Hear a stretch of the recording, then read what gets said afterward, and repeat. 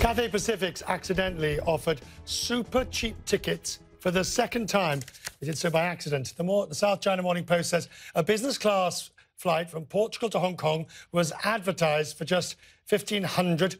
$1,500. Now, CNN found a flight on the same route costing nearly $11,000. The airline is honouring tickets by anyone bought at the lower price. It says an input issue was to blame.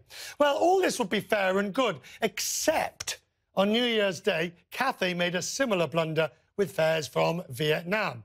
And, of course, Cathay is getting a reputation for slip-ups and not so little ones. Let us never forget that it had a computer breach of exposed the data of 9 million customers. And then in September, there was the airline misspelled its own name on the side of the plane. The Pacific. There's an F missing in Pacific. Ben Schlappig is from the blog 1 Mile at a Time. He joins me now from Miami in Florida. Good to see you, Ben. Firstly, this second ticketing mistake. Airline ticketing is very complicated, but two mistakes like this from the same airline in 2 months? It is extremely common for this to actually happen. I think what is surprising is that it actually went public. What often happens is that airlines make mistakes in the background, but as consumers, we never actually realize it because airlines are filing millions of different fares, and most of them are never actually seen by us. So the fact that both got picked up here is really what the big story is. And in both cases, I think hundreds, if not thousands of people took advantage of these amazing fares. Cathay could have said this was a mistake. And we are voiding the tickets and we'll give you 10% off the other ticket. But, I mean, the airlines tend to always honour the tickets. Well, so back in the day, the U.S. Department of Transportation required airlines to honor these mistake fares. But a few years back, they changed their policy and they no longer require that.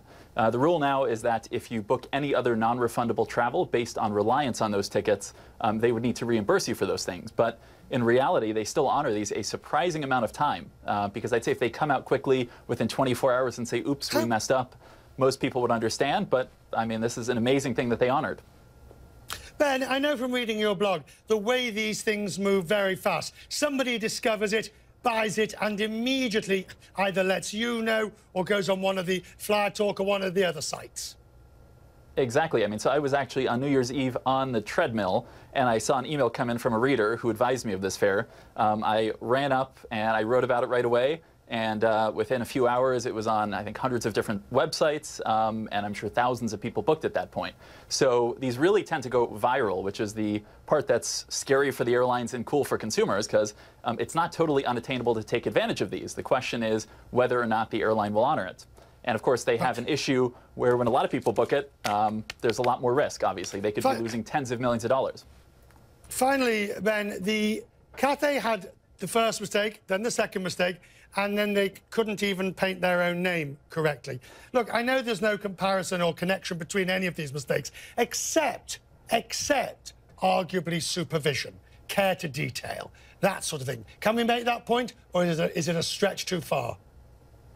I think the point can be made, but I think a lot of airlines make a lot of mistakes nowadays. I mean, airlines are not very popular companies. When you look at the data breaches that other airlines have had, there have been a lot of issues. So I wouldn't give them too hard of a time. Rather, I'm just grateful they honored these fares because I look forward to flying from Vietnam to the U.S. in first class for $800. And who isn't? You bought one. You got one. I only bought one, so that's not very greedy. I know a lot of people who bought, a dozen. So they'll just spend the whole year shuttling back and forth, shoveling down caviar. Yeah, well, thank you very much. You didn't text me about it before you bought it to give me a heads up. Thank you very much. Ben Schlappig from Miami.